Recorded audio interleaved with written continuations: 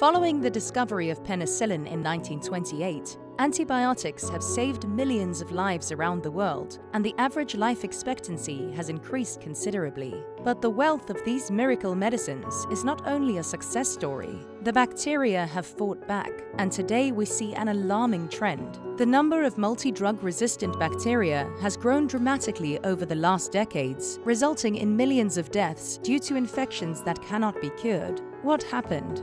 The massive use of antibiotics has stimulated bacteria to develop resistance mechanisms in order to survive. For many years, we did not know enough to take this global threat seriously. And although awareness and involvement has increased, much damage has already been done.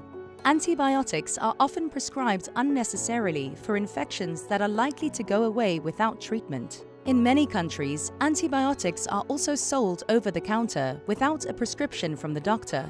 At the same time, in many low-income countries, lack of access to antibiotics actually causes more deaths than resistance.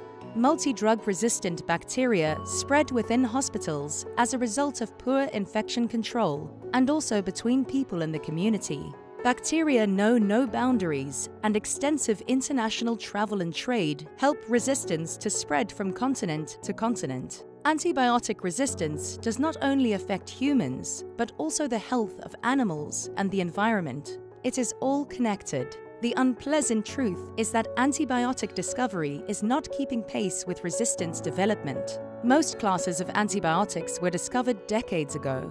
Now, we have entered an era where many commonly used antibiotics have lost their effects. Modern medicine relies on the availability of effective antibiotics. Without them, it would be too risky to perform organ transplants, cancer chemotherapy, or even common surgical procedures. Care for preterm babies would also be at higher risk for untreatable infections. Resistance is costly, both for the individual and for society.